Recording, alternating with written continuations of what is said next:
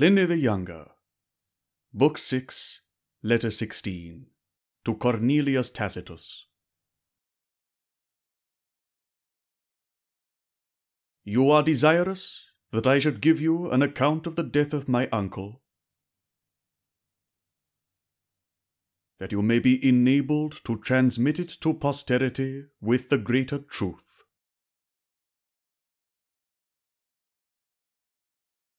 I return you thanks. I foresee that his death, when celebrated by you, must procure eternal honor to his name. For although his fall was attended by the destruction of most beautiful territories, seeming, as it were, destined to be remembered equally with those nations and cities who perish by some memorable event,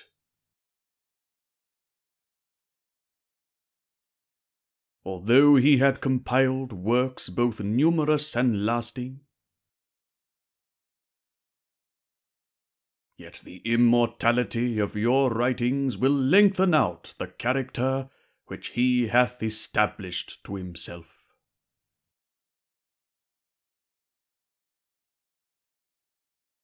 I consider it as a blessing to be possessed of endowments which either qualify us for actions worthy of public record, or inspire us to write anything worthy of public attention. But I think those persons peculiarly favored from heaven who obtain both these qualifications.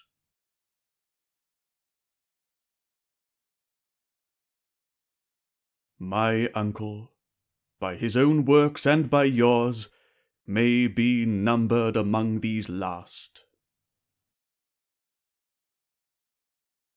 For which reason, I more readily undertake, and even wish for the employment that you enjoin.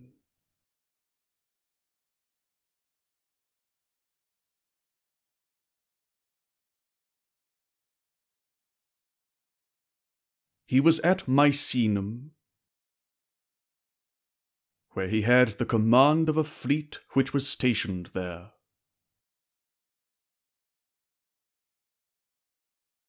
On the 9th of the calends of September, the 23rd of August,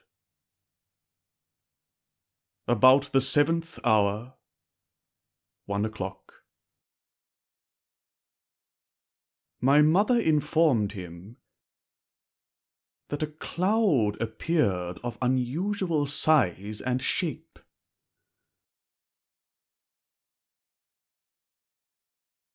After having reposed himself in the sun, and used the cold bath, he had tasted a slight repast, and was returned to his studies. He immediately called for his sandals, and repaired to an higher point of view, from whence he might more plainly discern this prodigy.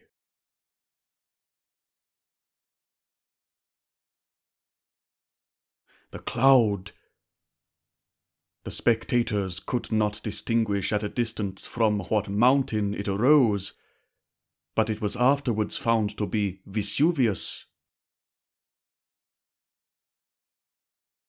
The cloud advanced in height, nor can I give you a more just representation of it than the form of a pine tree. For, springing up in a direct line like a tall trunk, the branches were widely distended.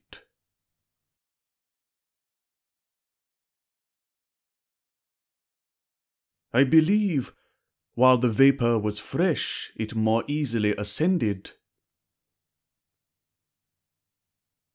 But when that vapour was wasted, the cloud became loose, or perhaps, oppressed by its own gravity, dilated itself into a greater breadth.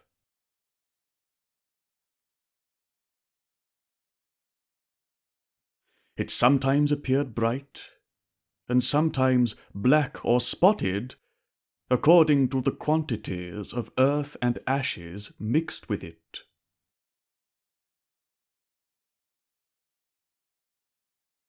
This was a surprising circumstance, and it deserved, in the opinion of that learned man, to be inquired into more exactly.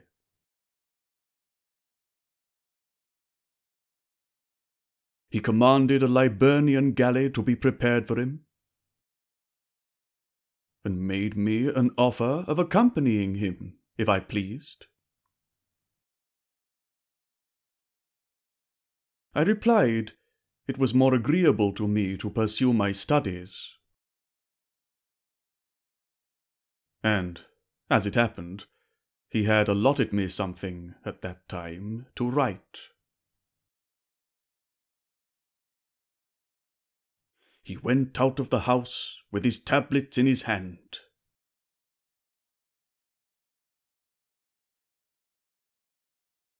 The mariners at Retini, being under consternation at the approaching danger, for that village was situated under the mountain, nor were there any means of escaping but by sea,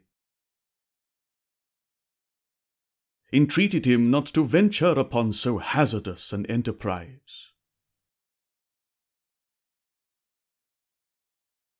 He continued firm to his resolution, and performed with great fortitude of mind what he had at first undertaken from a thirst of knowledge.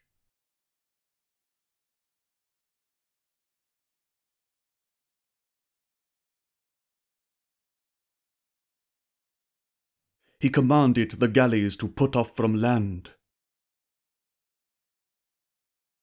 and embarked with a design not only to relieve the people of Retini, but many others in distress, as the shore was interspersed with a variety of pleasant villages.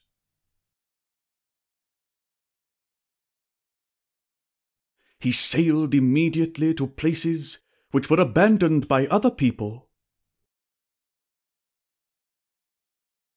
and boldly held his course in the face of danger, so composed as to remark distinctly the appearance and progress of this dreadful calamity, and to digest and dictate those remarks.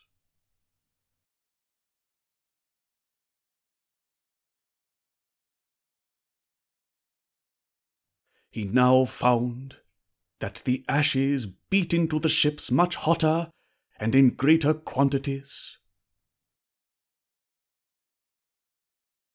and as he drew nearer, pumice stones with black flints, burnt and torn up by the flames, broke in upon them.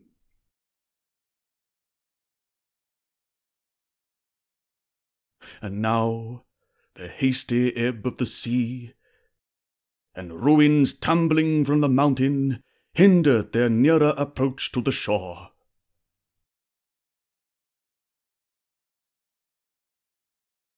Pausing a little upon this, whether he should not return back, and instigated to it by the pilot, he cries out, "Fortune assists the brave. Let us make the best of our way to Pomponianus," who was then at Stabii, and lay opposite to a bay into which the sea, creeping gently along that winding coast, insinuates itself.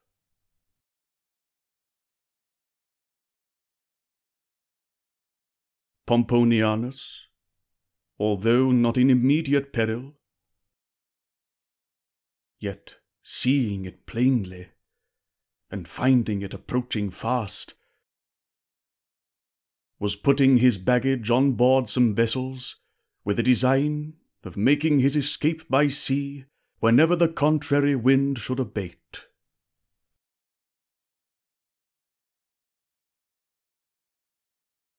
My uncle, arriving with a fair wind at this place, embraced, comforted, and encouraged his trembling friend.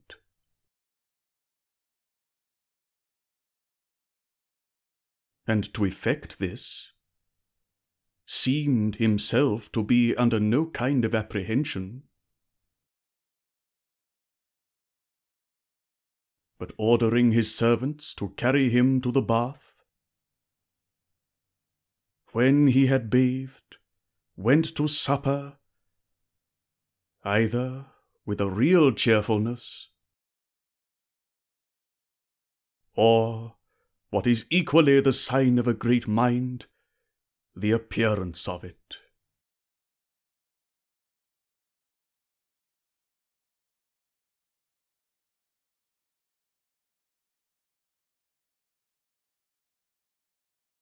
In the meantime, flames issued from various parts of Mount Vesuvius, and spreading wide, and towering to a great height, made a vast blaze, the glare and horror of which was still increased by the gloominess of the night.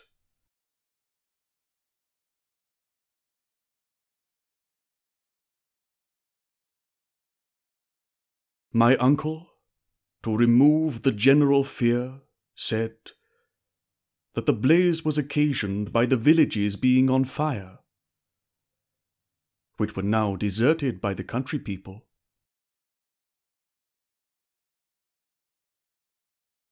Then, retiring to take his rest, he enjoyed a sound sleep. For being of a gross and corpulent habit of body, he was heard to snore by those who waited upon him.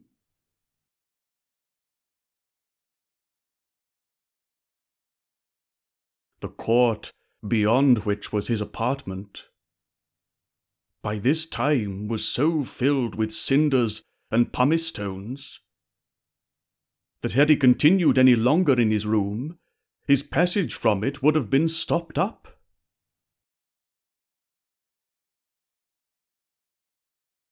Being awakened, therefore, he quitted his chamber, and returned to Pomponianus and the rest, whose fears had hindered them from sleeping, and who had been upon the watch.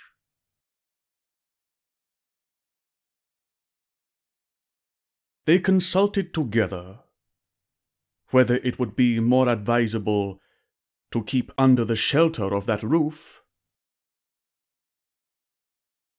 or retire into the fields.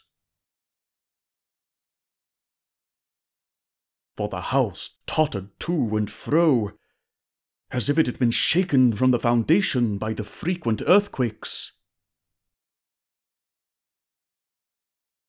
On the other hand, they dreaded the stones, which, by being burnt into cinders, although they fell with no great weight, yet fell in large quantities.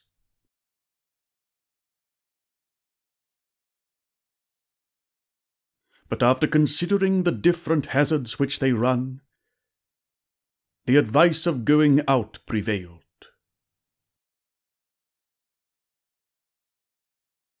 In others, one kind of fear conquered another.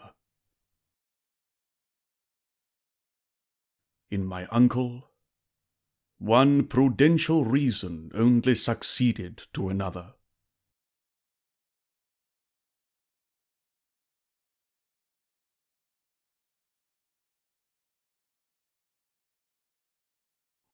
They covered their heads with pillows bound with napkins. This was their only defence against the shower of stones. And now, when it was day everywhere else, they were surrounded with darkness, blacker and more dismal than night, which, however, was sometimes dispersed by several flashes and eruptions from the mountain.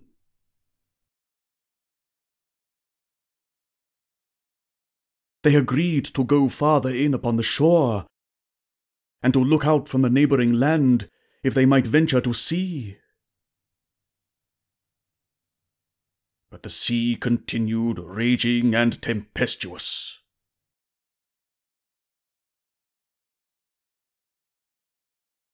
Then my uncle, laying himself down upon a cloth spread on the ground, called twice for some water and drank it.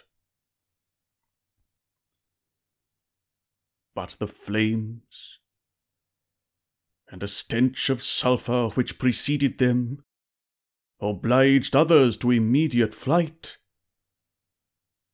and roused him.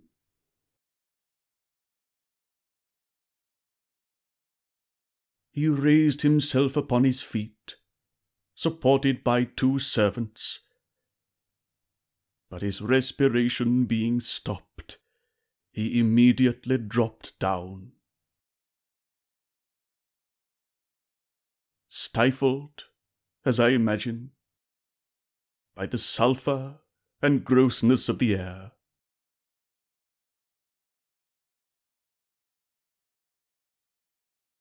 His lungs, as he was narrow-chested, were naturally weak and subject to inflammations.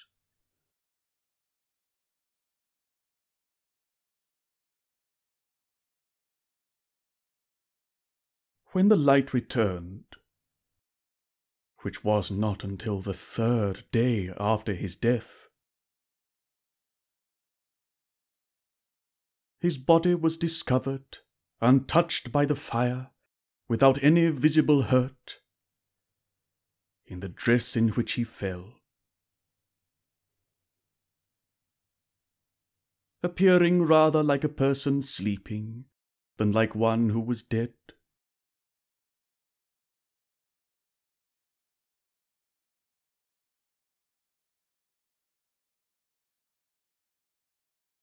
My mother and I still continued at Misenum. But this hath no relation to the history, nor did you desire any particulars except those of my uncle's death. I shall therefore finish my letter, adding only that I have sent you all the circumstances which I either saw myself, or were communicated to me at a time when the truth of every single incident could be easily recollected.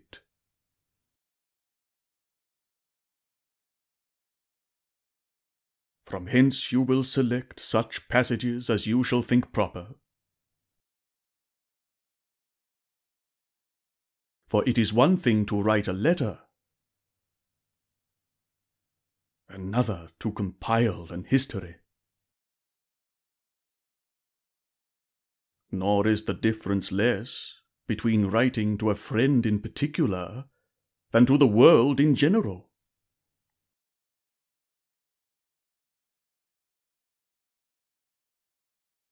Farewell.